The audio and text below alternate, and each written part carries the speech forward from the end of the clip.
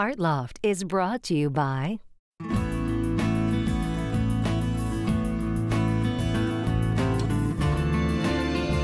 Where there is freedom, there is expression. The Florida Keys and Key West. the Miami-Dade County Tourist Development Council, the Miami-Dade County Department of Cultural Affairs, and the Cultural Affairs Council, the Miami-Dade County Mayor, and the Board of County Commissioners, and the Friends of South Florida PBS.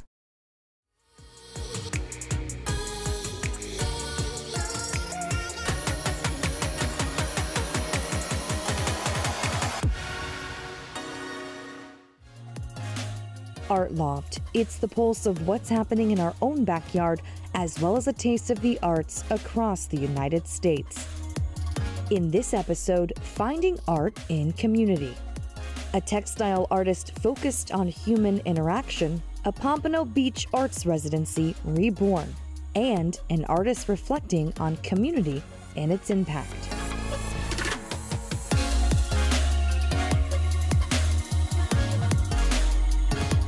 A rebirth of Pompano Beach's arts residency at the Bailey Contemporary Arts Center. We meet some of this year's artists and learn how the program is changing lives and attracting a crowd.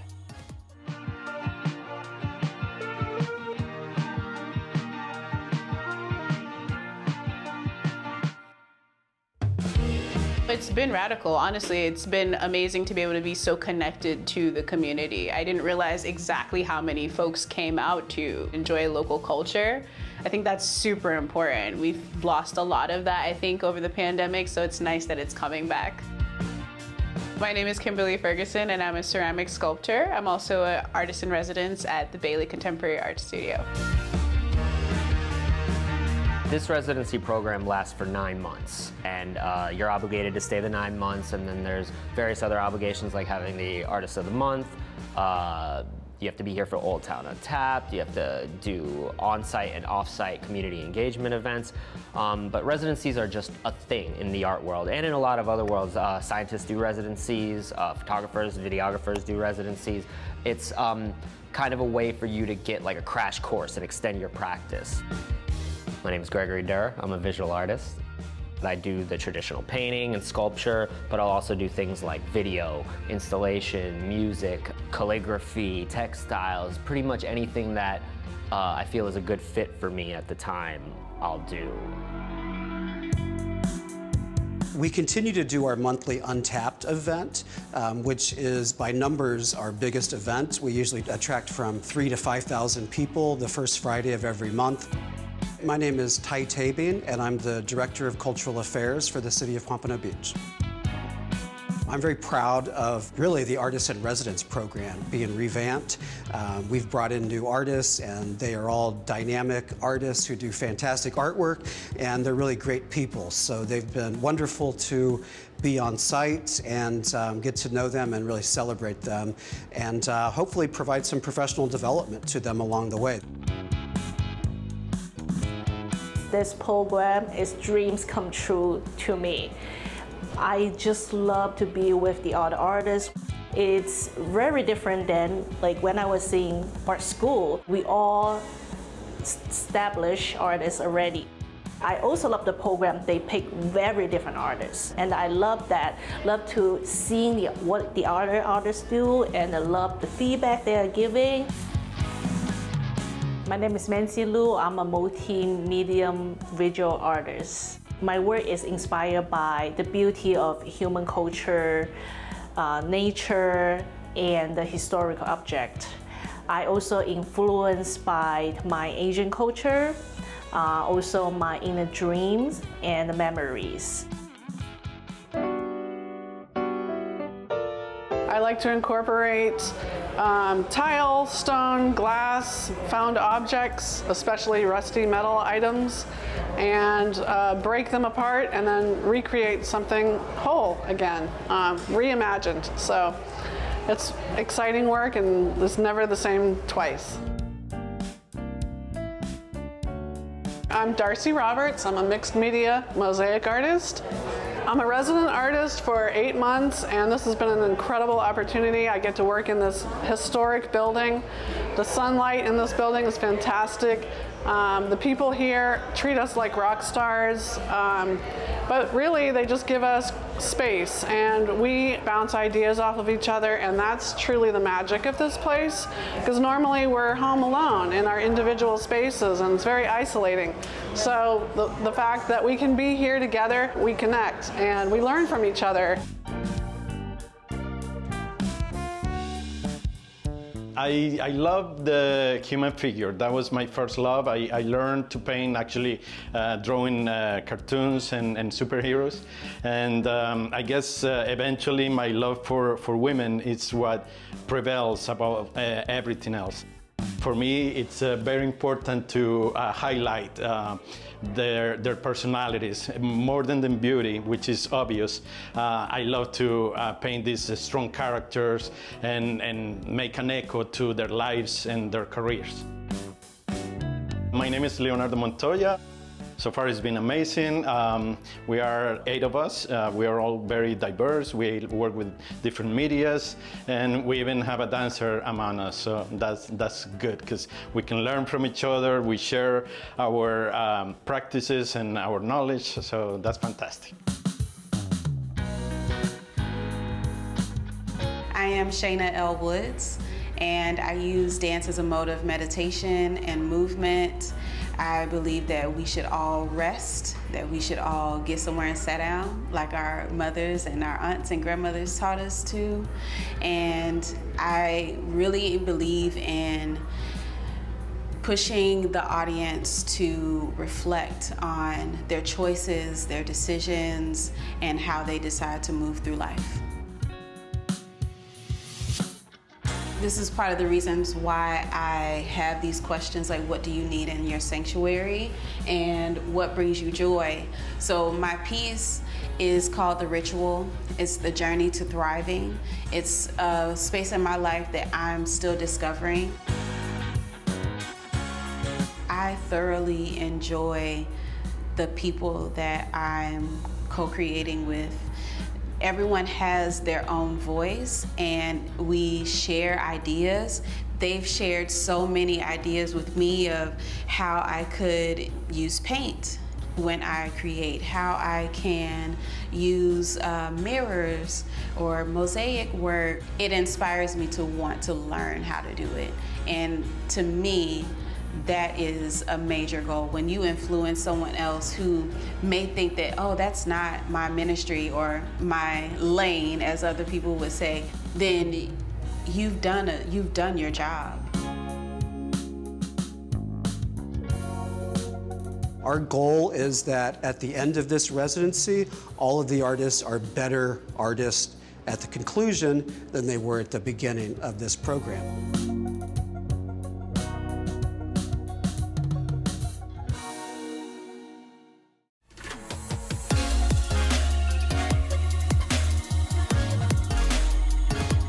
Textile artist and community organizer Michelle Lisa Polissaint recently joined the ranks of commissioner artists. Her work focuses on the fabric of our lives, from the nature of human interaction to memory and her ethnic background. I remember one time talking to a Dominican friend, because she lived with me and my sister and we're Haitian, and I forget what we were cooking, but she was like, oh, that looks just like this dish. And I was like, makes sense. It's the same island. My name is Michelle Lisa Polissaint. I am a visual artist and arts organizer based in Miami, Florida. So a lot of my work focuses on my past and history and how I can respond to contemporary issues or contemporary conversations through my work. My project for Commissioner is inspired very heavily by shared meals I've had with my friends and family who are all from different parts of the African diaspora. In sharing these meals, there's this kind of like overview you get of a table that is filled with these staple foods that oftentimes look very similar to each other because they have the same root. And I really wanted to create a project that flattened the diaspora in a way that made it so it was less about the cultural differences that are based really just on location and more about the things that make us so similar to each other. I appreciate projects like Commissioner because they give me room as an artist to be a little bit more playful about how I produce and how I respond to an inquiry or a prompt. But in this case, Commissioner is very open about what you want to do, and I think it's important to have a collector base that's open to trusting the artist to produce something good.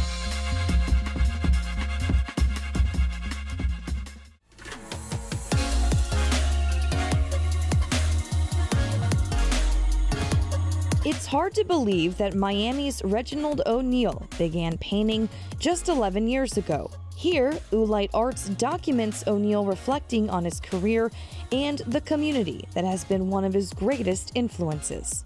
My dad is in prison. He's been serving a 25-year sentence for trafficking. He's been there since I was 9 years old. Yeah. My dad have always been a part of my life. Always in search for my father. In a sense, like I talk to him a lot, you know, that's like my road dog. Like when I went to go see him in these prisons, and I see all these black men, and all these men in general, but mostly black men, and just the way the contrast fit with their uniform and their skin tone. It was just like that play, just like color and theme. It's a lot of black men that are in prison right now that are away from their family, so I'm not unique to that experience. The more I paint and the more I grow is the more I learn about the condition that has been placed on people like myself in inner city communities and stuff like that, on taking the father out of the equation. Just didn't know that that was a thing that I could have as a medium to express myself. So it's like people and places and like all of these things, how they correlate to your own life. I think that I draw the most inspiration from that because these people were doing the very same thing. I think way back then, you know, rather if they were painting kings and queens, it was almost the same thing as like what I'm trying to do in a sense. Like I'm trying to portray a specific place and specific time and specific people. I was freestyling when I was a kid, you know, just like listening to rap music, probably or before I could talk. The reason why it's so polarizing and it's so beautiful and dynamic is because they're saying stuff that's completely honest. What I'm more drawn to in things that you probably would see is just like, this is my life. And also in hip hop, these are these people's lives. I was born and raised in Overtown in Miami, Florida, and I stayed there for 27 years of my life.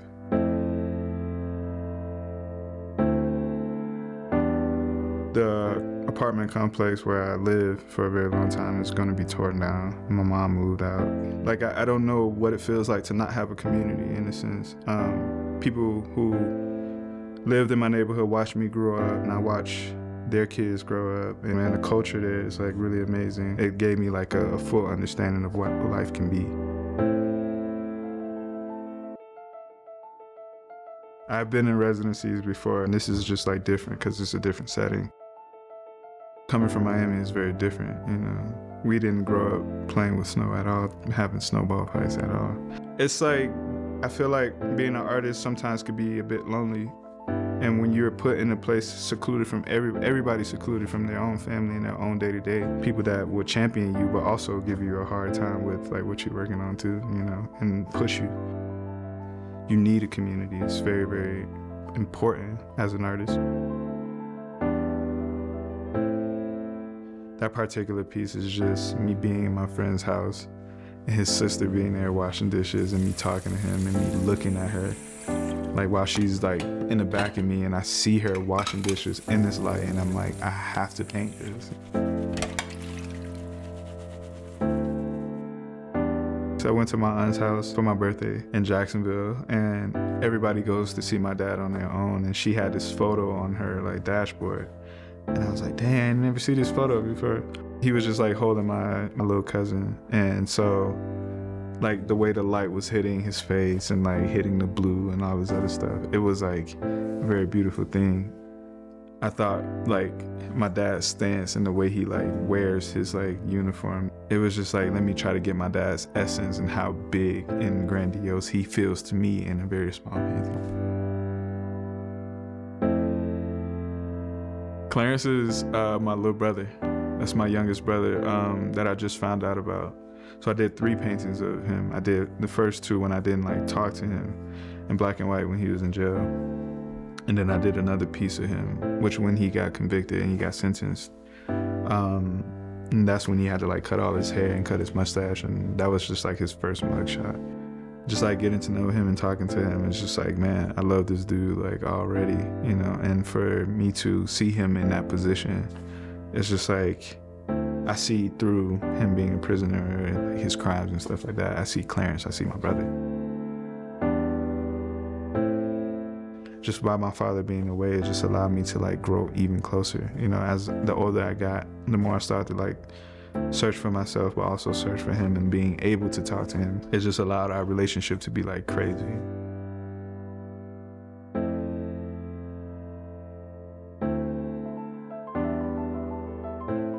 I don't know. That's usually my like, what you looking at face, or like if I'm looking at something, I usually squint all the time, like I can't see, but I can see all the time.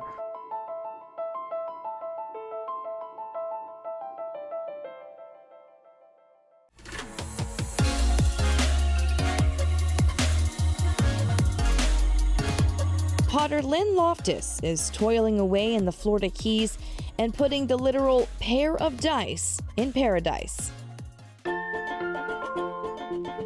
I love the whimsical sculptures that I work on. I love teapot forms. I like taking play on words and making them into an object. It has some humor to it, makes you think, makes you enjoy it.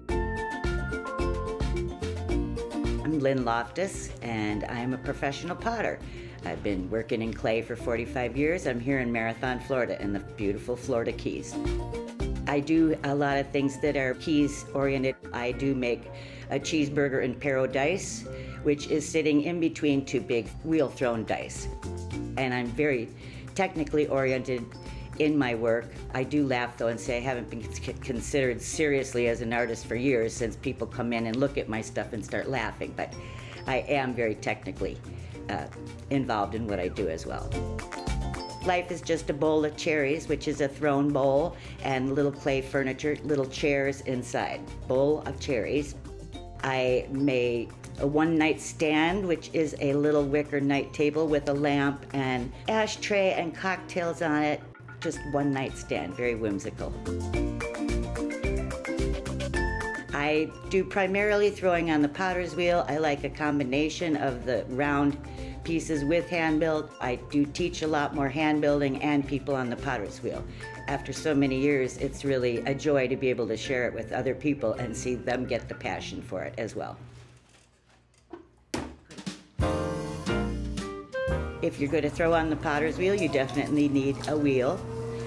You need your kiln. You can make a lot of the tools that you're using. I sometimes use a potato peeler to get a surface on a particular pot. Then as you go on, you're going to need your glazes to do the firing of the pieces too, so that they're complete. Basically, you're placing the clay on a wheel, either a kick wheel or an electric wheel. We use electric wheels here, and then actually start with a little bit of speed and muscle to get the clay perfectly centered, and then slow down, and then the finesse and just bringing up the walls of the pot. The beauty of it is, once you start, the clay is reusable. So if you aren't doing good pieces, you can reuse the clay and do it again. So it is good to learn because it's not real expensive to get started. When you're starting with the clay, you're starting with the wet clay. When you make something, whether it's on the wheel or hand building, then you allow it to dry. It can sometimes be a week or so, depends on the dampness of the clay. Once it dries, then you're going to put it in the kiln for the first firing, which is called a bisque firing. When it comes out, it'll be fired. Our clay is white when it comes out of the bisque firing. Then it's absorbent, and that's when you start doing your glazing, applying your colors, and then after that it's fired a second time, and everything comes out with all the pizzazz and the magic.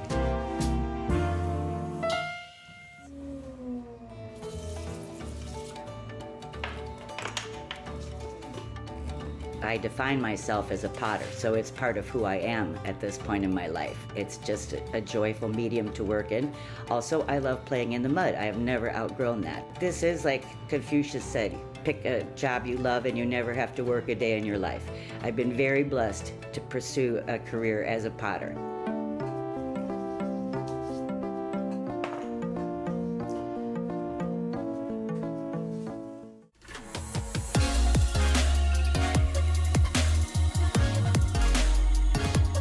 Jazz in the Gardens is back in its 16th year. Miami Gardens' hometown event has grown into an international celebration of Black music and culture. Among the national and international R&B, neo-soul, and reggae acts gracing the stages, be on the lookout for La Vie. She'll be on the local stage, heating up with hits like this. Here's Queen.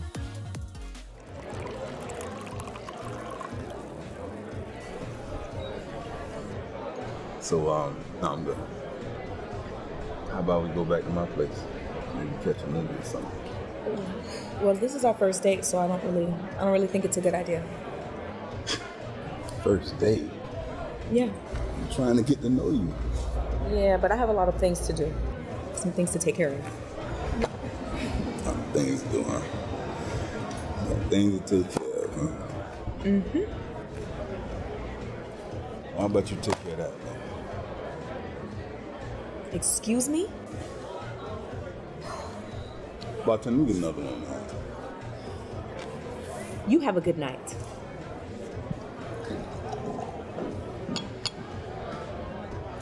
She fine, though. She fine, though.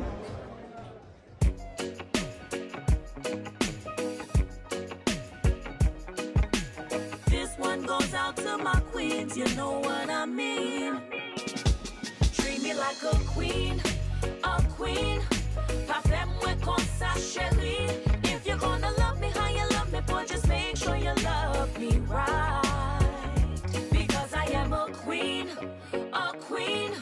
C'est pour comprendre ça, chérie. If you're gonna love me how you love me, boy, just make sure you love me right. I'm not the kind of girl you can win in one night. Fool me with your lies, oh no. I'm not that type of girl. I'm not the one you call 3 a.m. in the morning just because you're lonely, oh no. Baby, you know I ain't in no rush, let's take it slow. If you can't wait, then boy you got to go. Dealing with me, there's one thing you need to know.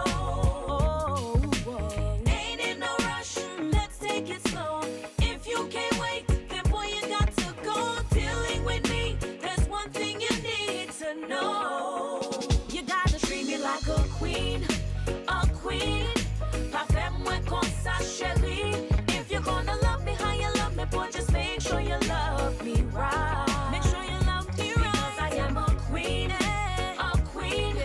C'est pour comprendre ça, chérie. If you're gonna love me how you love me, boy, just make sure you love me right. I am the kind of girl that you wine and you dine, take me for a good time. Introduce me to your mama. Call me when you wanna plan forever. It's not just a physical thing. Mentally, boy, you have to stimulate. You better know, say I'm a lady. Oh, baby boy, you know I ain't in no rush. Let's take it slow. If you can't wait, then boy, you got to go. Dealing with me, there's one thing you need to know. One thing you need to know. One thing you ain't in no rush. Let's take it slow.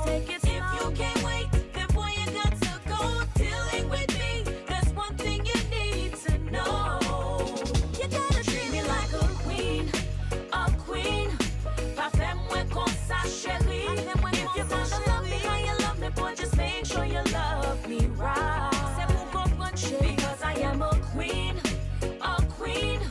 C'est pour comprendre ça, chérie. If you're gonna love me how you love me, boy, just make sure you love me right. Treat me like a queen, a queen, a queen, a queen. Parfait-moi comme ça, chérie. If you're gonna love me how you love me, boy, just make sure you love me right. Treat me like a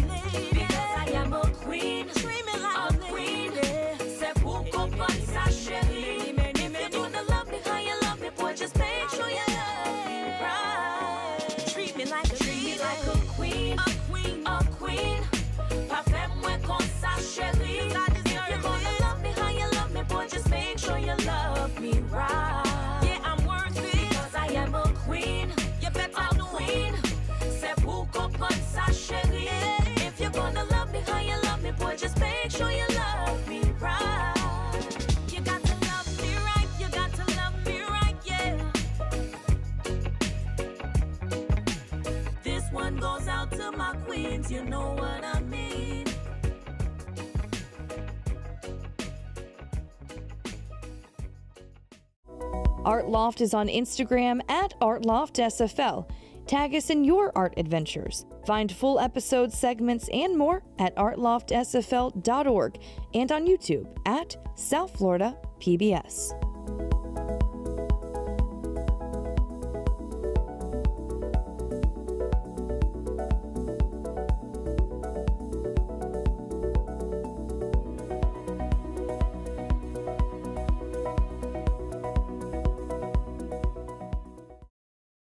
Art Loft is brought to you by